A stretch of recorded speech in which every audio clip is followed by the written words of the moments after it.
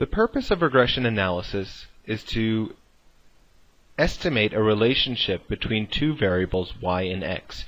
In particular, we are going to estimate a linear function that connects y to x using an equation of a line.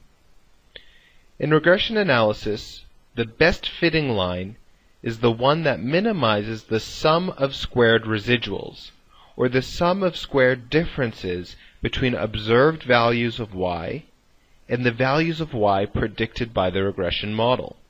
We're going to denote the residuals with the letter E because these residuals are often called the errors.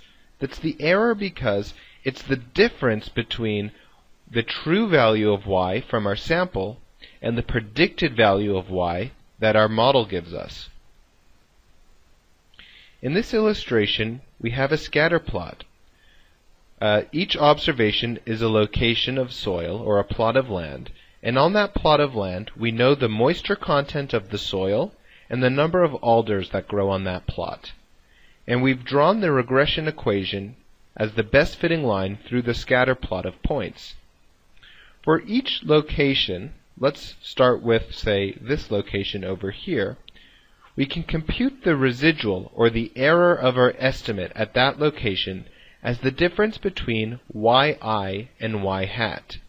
So in this case, yi is the number of alders we observe at this location. Perhaps it's 65.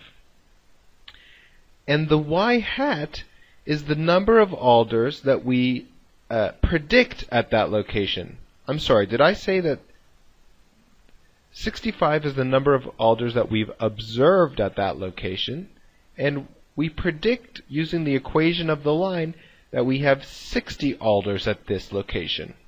In that case, the residual or the error for that sample point is going to be yi minus y hat, which is 65 minus 60, which is going to equal 5.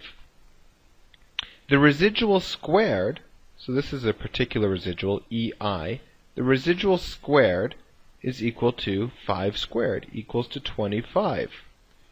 We can compute the residual for all of these points that we've observed in our sample.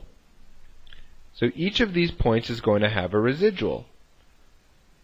When the model overestimates the value of y, in other words, when the value of y is below the line, we are going to have negative residuals, and when the model is underestimating the true value, we're going to have positive residuals.